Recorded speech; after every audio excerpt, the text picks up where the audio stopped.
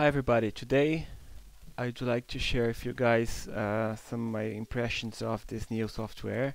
It's not new software, but it's a new update and looks completely different for the BioTrace Mind Media software. I have this software for quite a while, but they have done some updates in the past, but nothing compared to this. This is really good. This is like giving a new life to this to their device, and the whole new, much easier way to navigate and look at screens, looks at data, and so forth. So I'd like to share with you guys my impressions of this new update. So when you first open the software, that's the screen you get. So let's check out all these options they have, and let's check out the signal library here. Just gonna quick view of all those all those modalities that you can go through. So they're all very on details. I'm gonna quick fly through them.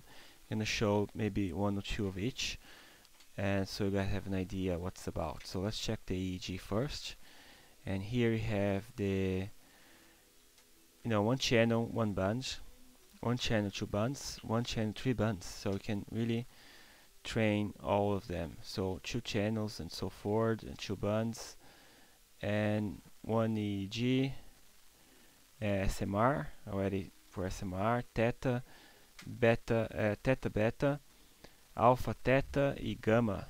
And here, basically, if you wanna just look at the signal. So check this first one for here. You can totally go on the fly here. So you can, if you want to train SMR, click here SMR, low beta, and you get here low beta, and you get all those options here, and you get the threshold here. Let's play a session. This is a CZ, one channel. So I can show you one channel working.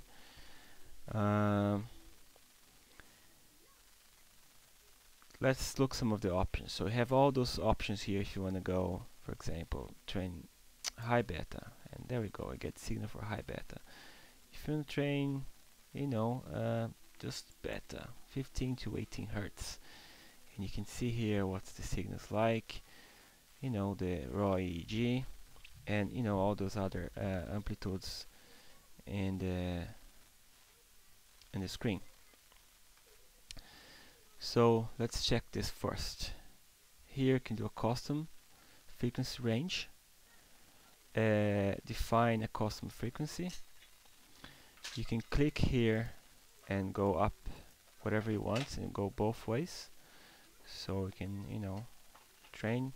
This goal here is saying you have to train upwards, and at the moment you can click for manual, automatic threshold, and disable threshold, train upwards and downwards. So you see here, this is a show graph and high in the graph here. So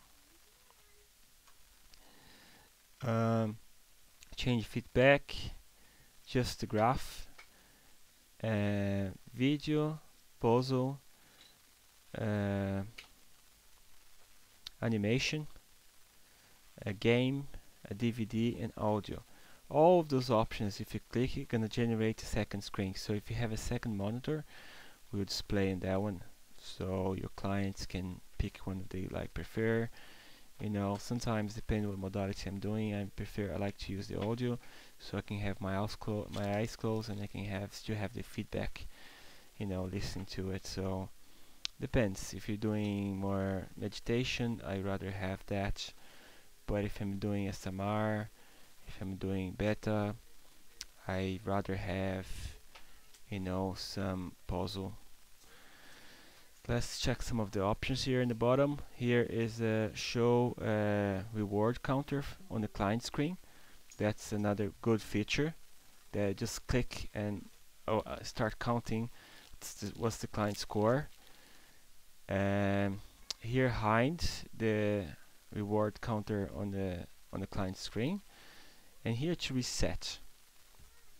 Here again you have the same options but for EMG. So if you have lots of artifacts, you're gonna go over the threshold.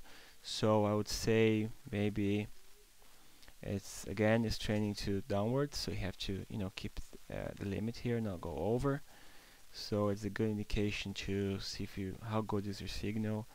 Is the EMG going up? So try to make more stable the cables and stuff in your head, and there we go. So this is the here is a marker, and here is to see the data that when you finish collecting it.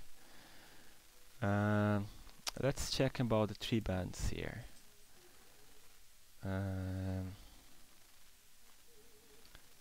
And again, you can pick high beta, beta, or you can make your customs here. So you can change 3 frequencies very easy and give it feedback. So you can say go downwards, upwards, and you decide which frequencies that you want to train upwards and give rewards, and EMG here again. So very good. Give the score here. So pretty impressive, pretty easy to use if somebody have not much experience using EEG machines and software. This is definitely a good step to use it. Let's check more. Maybe now we check 2 channels. Yeah, that's 2 channels. Gamma. I like to do gamma training sometimes. Again, you have all those options there, and all of this graph here, and you have an idea. Go out to 60 Hertz here, so you can see the signal is really good as well. And yeah, let's go back now. Let's check something else. Z-score, I can show you guys, but I don't have the database. I never use Z-score, so I can just show you some of the screens. I have no idea what SAP training is. I have not opinion about it. Z-score.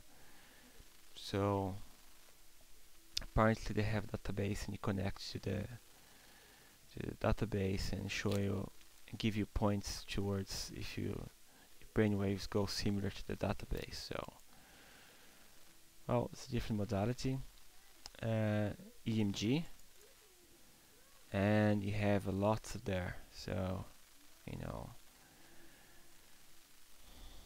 and you have temperature, basic EMG, 2 channels EMG, EEG skin conductance and temperature. So 100 to 500 basic, and so forth, like connected to different modalities like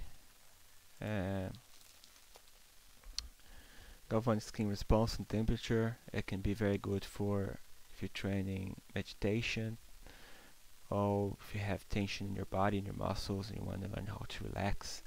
So we have maybe this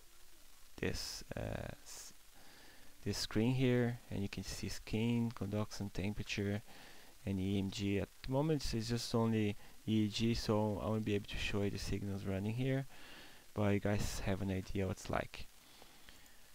Let's check something else. ECG. So you have basic, low frequency, and heart rate coherence.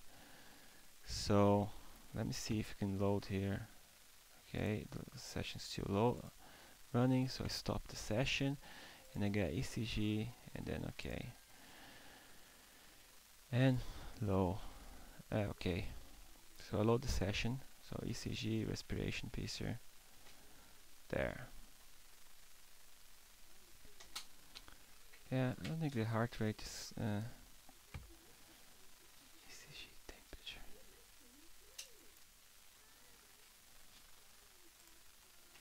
Oh yes, there we go. Now ECG, aspiration pieces should come now. If it's not, maybe refresh the screen. Refresh.